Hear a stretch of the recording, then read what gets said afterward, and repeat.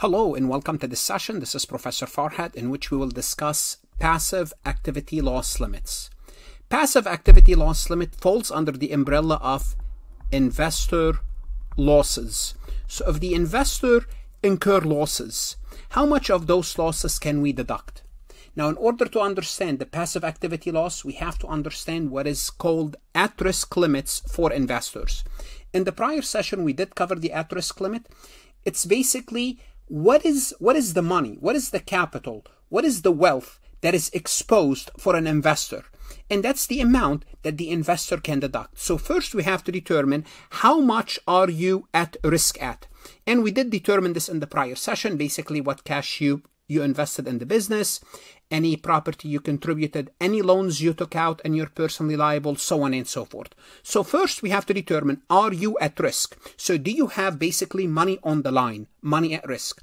If that's the case, yes, you might have losses that you can deduct. The next thing we have to figure out is your activity passive or active?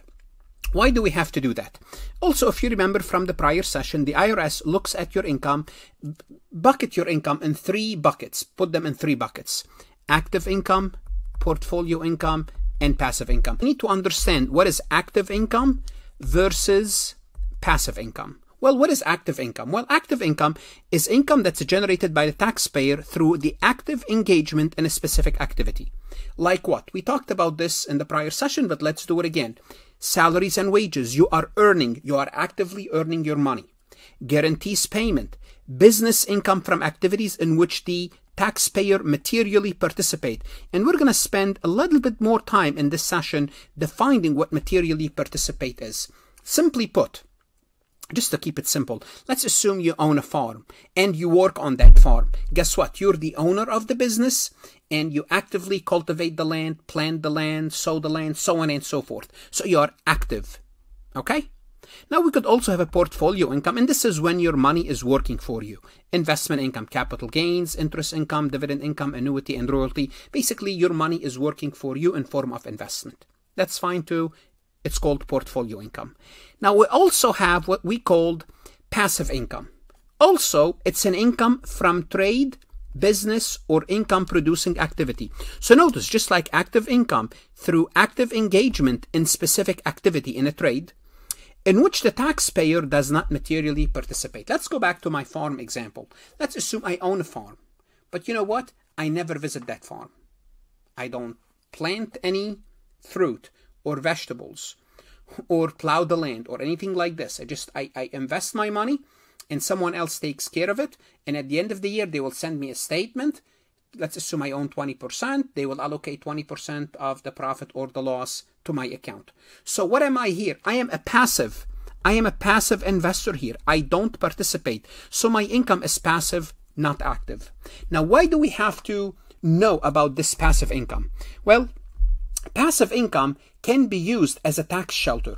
Simply put, if you remember the story I told you back in the 80s, real estate rental business assumed to be passive, because what was happening is this: many people with high income, with a lot of W-2 income or active business income, what they would do, they will buy real estate property and they would rent it out.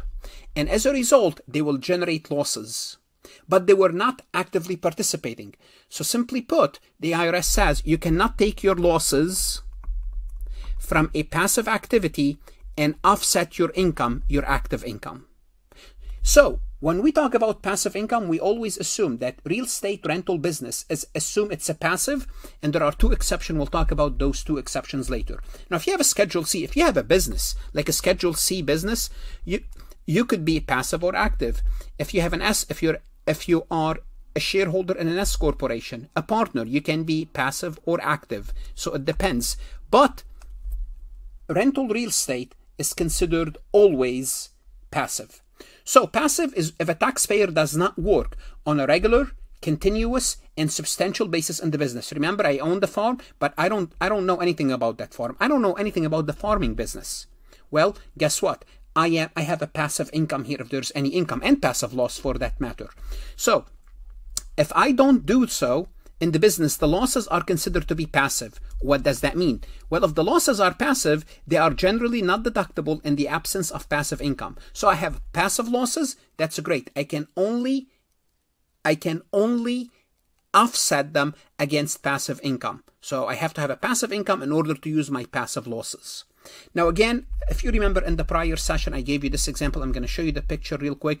Remember I told you we have 2 doctors and a lawyer, and what did they they purchased a shopping center and they rent it out and they generate losses. So that's why rental business, especially real estate rental, is always assumed to be passive, unless you have 2 exceptions. We'll talk about those later. But what is in general a passive activity? And this is what we need to focus on, because if we can define what a passive activity is, then we know what a passive income or passive loss for that matter. Before we define passive activity, I have an announcement about my company, farhatlectures.com. Farhat Accounting Lectures is a supplemental educational tool that's going to help you with your CPA exam preparation as well as your accounting courses. My CPA material is aligned with your CPA review course such as Becker, Roger, Wiley, Gleam, Miles. My accounting courses are aligned with your accounting courses broken down by chapter and topics. My resources consist of lectures, multiple choice questions, true-false questions, as well as exercises. Go ahead, start your free trial today. No obligation, no credit card required. So, do we have a passive activity? So is this a passive activity? To determine whether we have a passive activity or not, we have to address 3 questions. And the first one is, what is an activity? What constitutes an activity? What is the taxpayer's material participation? And remember I told you we're going to talk more about material participation, and that later is now, soon. And the third thing, and when is an activity a rental activity? Simply put, if it's a rental activity, what do we have to do? And that's going to be an easy answer here with the 2 exceptions. Starting with the first of the 3 questions, identification of an activity. Well, under the Treasury regulation, which is the IRS follow, an activity is defined as one or more trade or business activities or rental activities that form an appropriate economic unit for the purpose of measuring the taxpayer's gain or losses. Simply put, some sort of a business unit where you are measuring your gain or losses. It could be more than one, it could be one, you can combine them, so on and so forth. So when you're identifying an activity or grouping of various activities together, all the relevant factors and circumstances can be considered. So you could have one unit or multiple units grouped together or separate. Once activities are grouped, and you're going to see why that's important, a regrouping generally is not allowed unless the original grouping was clearly inappropriate or the fact or the circumstances have materially changed. So if you group 2 or 3 business together and told them I'm going to consider this one unit, then you change your mind. You have to justify it. Or if you have them separate, then you change your mind. You're going to have to justify it. So it's allowed that you have to justify it. But let's look at some examples to illustrate the importance of grouping the business unit. Let's assume Maggie owns a business with 2 separate units, X and Y. Maggie materially participated in managing X, but does not get involved in Y. So simply put, we're going to see what materially participate is, but for now, just in other words, she runs the business on a day-to-day basis. She makes all the decisions. She hire, fire, make pricing decisions, so on and so forth. For the current year, the unit X generated income of $100,000. This is where Maggie participates, while unit Y reported a net loss. Why? Because Maggie does not participate. She's silent in that unit.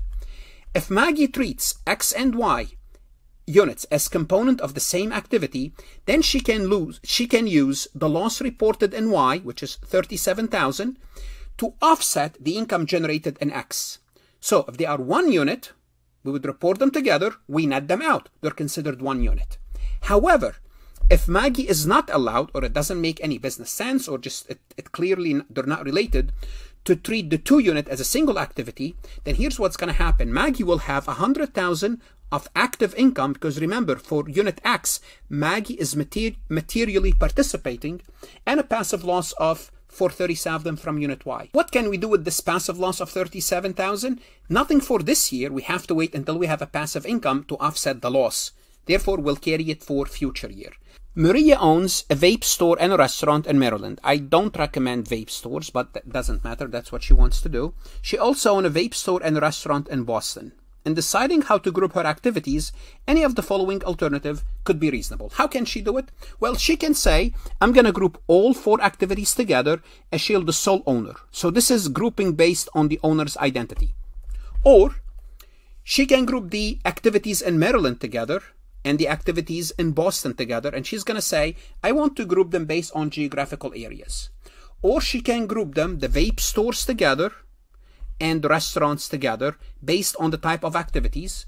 Or she can treat each unit or each activity as a separate standalone activity.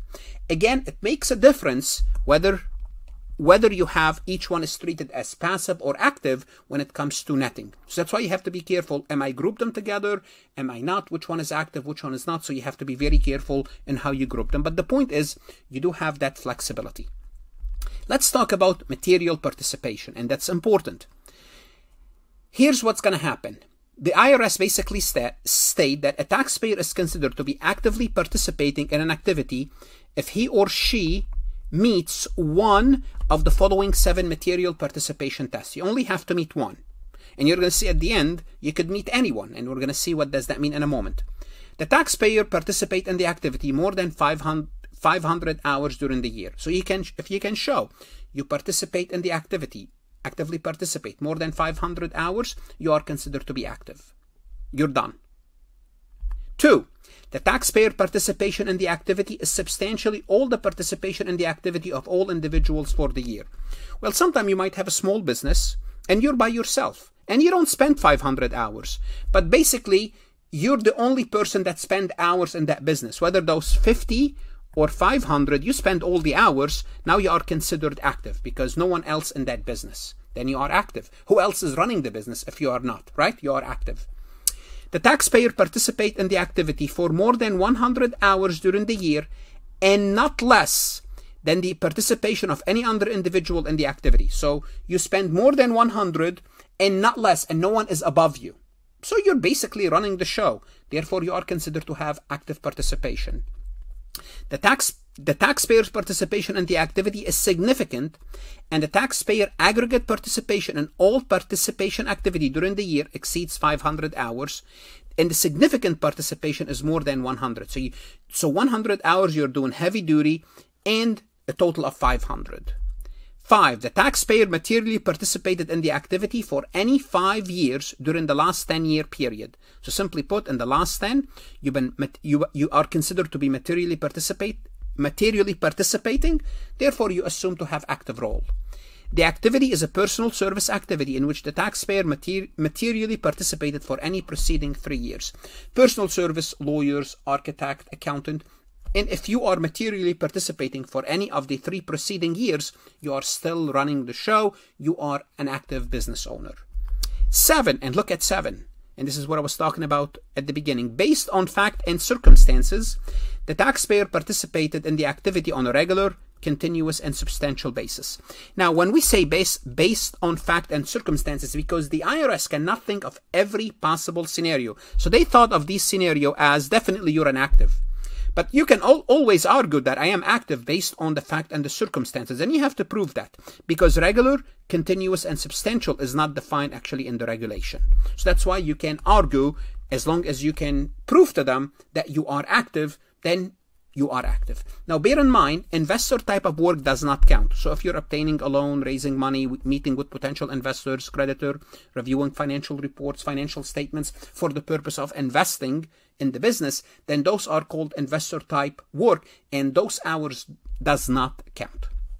Let's look at an example. During the current year, John, CPA, earned a net income of $450,000 from his CPA practice. Additionally, John owned an interest in activities B and D in which he does not materially participate. He incurred the loss of $20,000 from B and a net income of $15,000 from D. Now, John, if he put an additional 50 hours in activity D, it will be treated as a active business, active income. It will be treated as materially participating. Let's see. To determine if John's attempt to meet the material participation standard for D, it's important to understand the tax consequences. So let's see if that's a good idea. Without the material participation, both activities are treated as passive. And guess what? The loss in B maybe offset the gain in D. So simply put, if they are both passive, we can take 15 plus negative 20 plus 15, and we were able to offset, remove this, and we still have 5,000, but we were able to remove 5,000 of net income. However, if John materially participates in D, and D becomes an active business, then we have a net income that's going to be reported, well, net income or revenue or profit or income of 15,000, and a loss. There's nothing we can do with it because this becomes passive. This is passive, and the 15,000 is active. This becomes taxable, and there's nothing we can do with this passive loss. So it's in John's best interest, given the circumstances, not to turn D into an active business, because if you do, then you cannot use the $20,000 of losses. That's what we're trying to say here. Another example, Jane, an attorney, owns a restaurant that reported a net loss in the current year. That's fine. A restaurant reported a net loss. During the year, Jane worked 450 hours in managing the restaurant and 20 hours in doing janitorial activities. Her husband, Julian, participated 80 hours in the activities related to marketing and sales. Okay, so let's see if Jane is an active participant and how do we count those hours. Assuming that the activities were not performed to avoid any disallowance of passive activity losses, Jane qualifies. But let's see how she qualifies in the restaurant. She's going to count her hours and her husband's hour. Simply put, you can count your hours and your husband's hour together. Now, you're saying, hold on a second, that's 530. That should be right, because she also put 20 hours doing janitorial activities. Here's what we're going to have to kind of think about. You have to be managing, actively participating, making decision. Just racking up hours will not count. So doing janitorial activities will not count.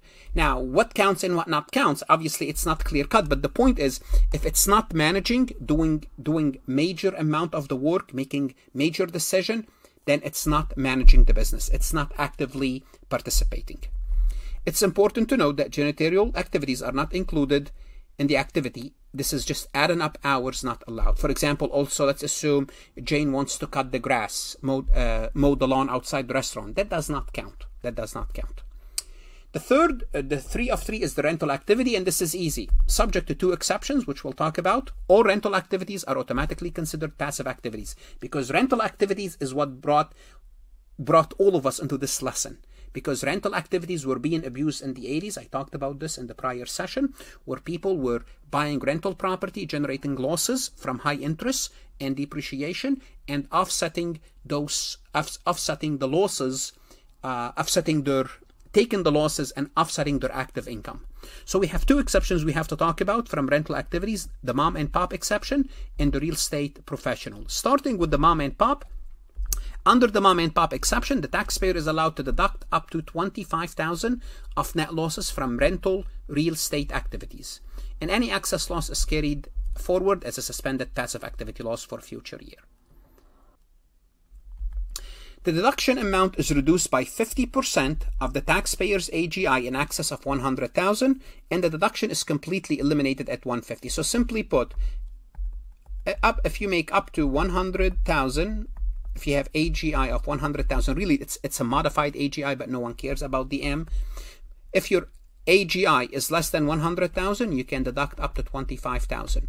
Once your AGI exceeded 100,000, your 25,000 will start to go down until you reach 150. Once you reach 150 in AGI, the government says you're making too much money. You cannot use those losses. You cannot use those losses.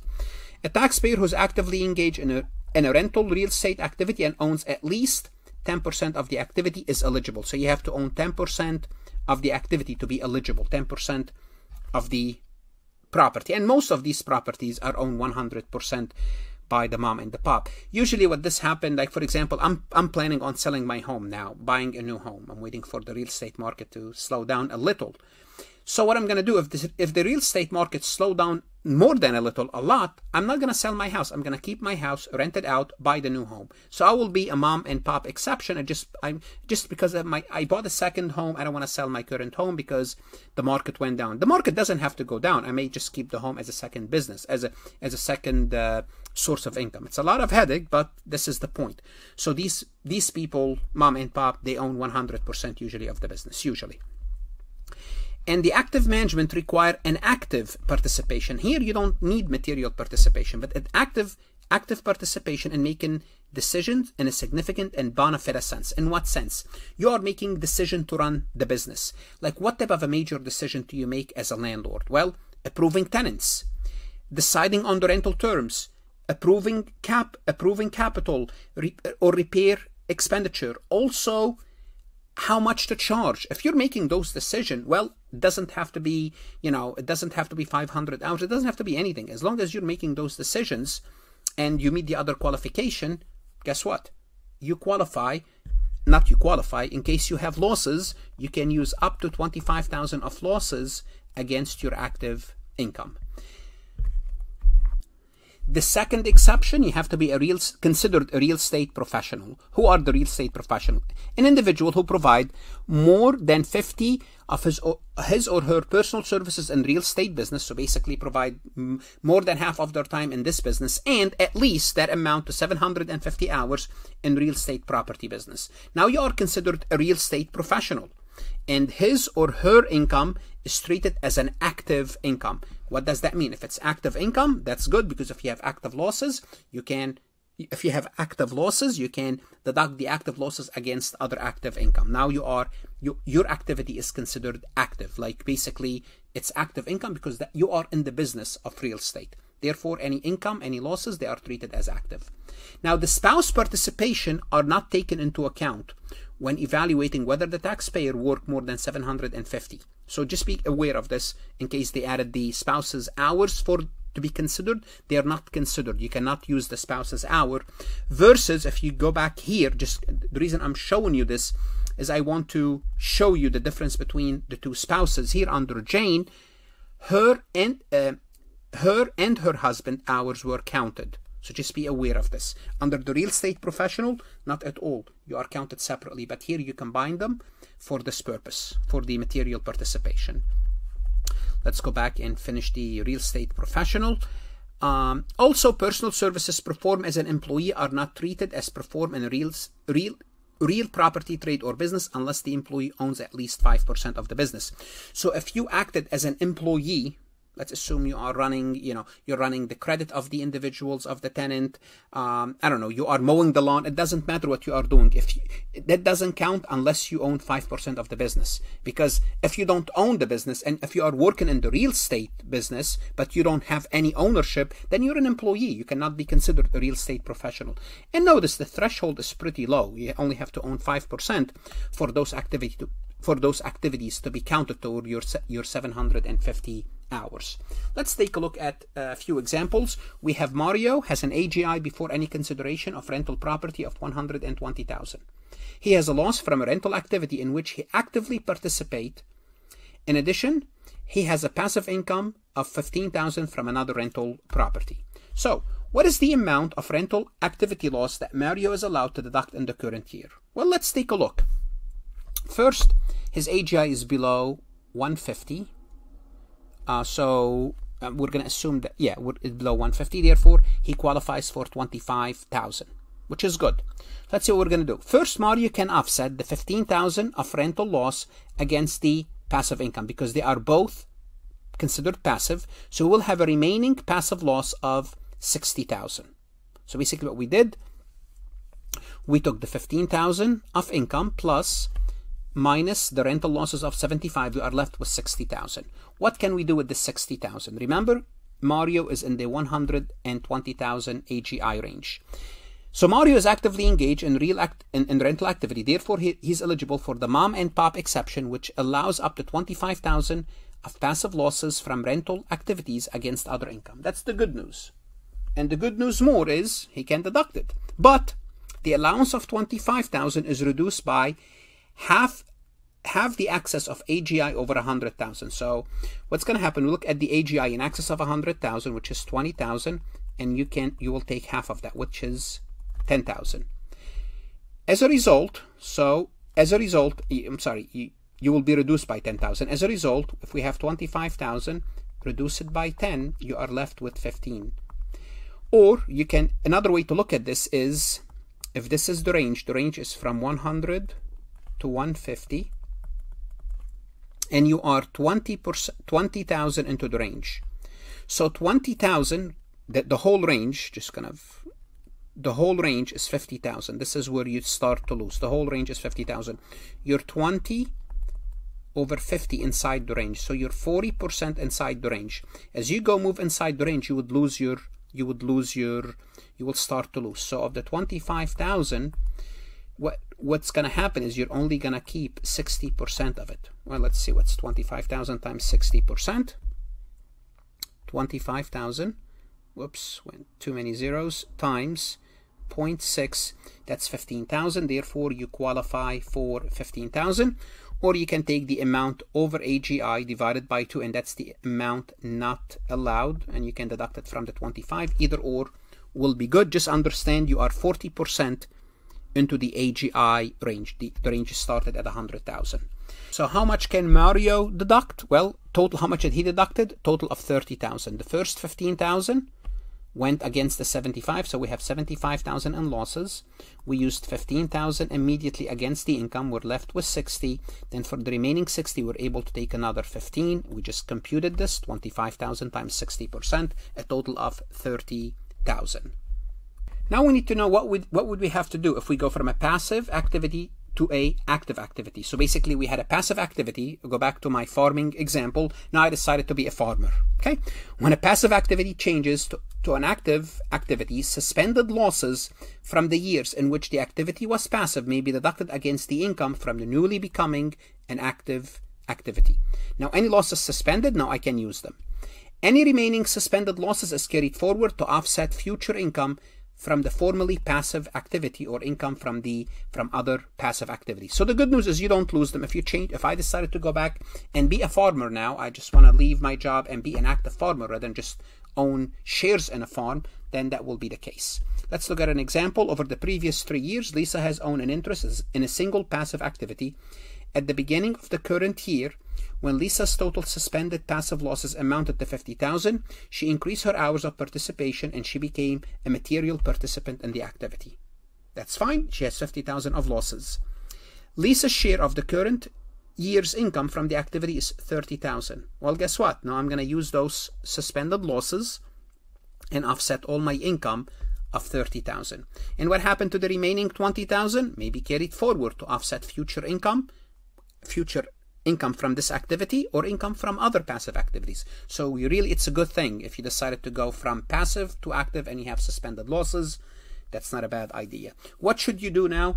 Go to Farhat Lectures and work MCQs and true false to help you understand this concept better. This is considered challenging for many students, CPA candidate as well as accounting students. Read your book, use your material. Good luck, study hard, and stay safe.